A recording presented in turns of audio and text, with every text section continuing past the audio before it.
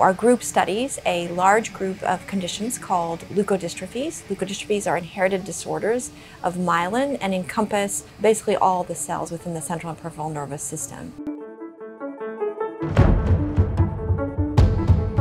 Joining this lab has been a great experience for me. There's definitely plenty of opportunities to learn. Many of the lab members here are super friendly. Working on this campus is fantastic. Every single day walking in, not only are you walking with all of the CHOP employees, but all of the Penn Medicine employees. So as someone who wants a career in medicine, it really builds that environment. It helps solidify my career aspirations. I also really love that we are really translational to the core. The bench team works alongside the clinical team, and we talk to each other every day. We're working with the same families, working on the same goals, and I think that really helps us understand a well-rounded picture of the work we're doing, and that's really unique and something that you don't get everywhere. So I really do appreciate that about this lab.